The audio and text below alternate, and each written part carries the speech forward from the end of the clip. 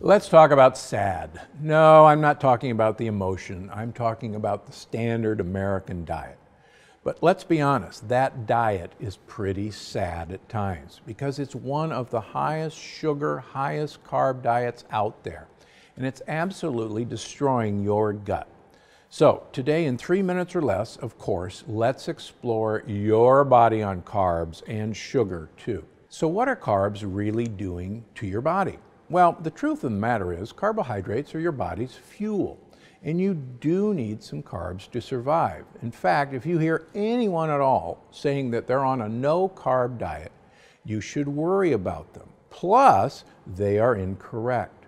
All animal protein, muscle, is loaded with glucose in the form of glycogen.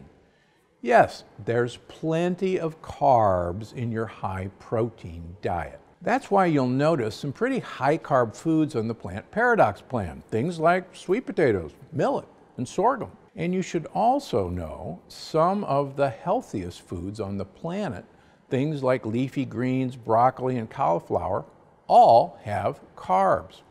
So it's not about avoiding all carbs, not at all. It's about avoiding simple carbs, because a diet rich in refined carbs, like that SAD diet, is often a diet rich in gut-destroying sugars and processed foods. I'm talking about things like sugar and corn syrup, as well as processed grains and fruit juice. Also bread, cookies, baked goods, and yes, even gluten-free foods.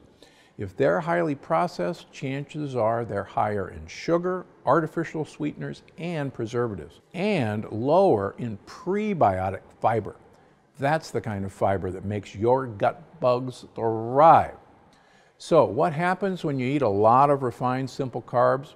Well, the more refined the food, the faster you digest it. And those easy to digest foods can seriously play with your blood sugar levels, causing it to spike pretty rapidly. And that's just the short-term impact. Over the long term, eating a lot of refined carbs can cause massive weight gain, especially that hard to lose weight around your midsection. And it can also lead to the accumulation of dangerous fat around your organs, your heart including, a precursor to heart disease and other diseases. Plus, eating tons of refined carbs means you're likely eating lots of lectins that are punching little holes in your gut and making you sick all over. I'm talking about digestive pain, sure, but also joint issues, energy problems, and really serious diseases. So, if you want to enjoy a long, healthy life, it's best to avoid those highly refined carbs and instead stick to fiber-rich food that'll nourish your body and your gut bugs.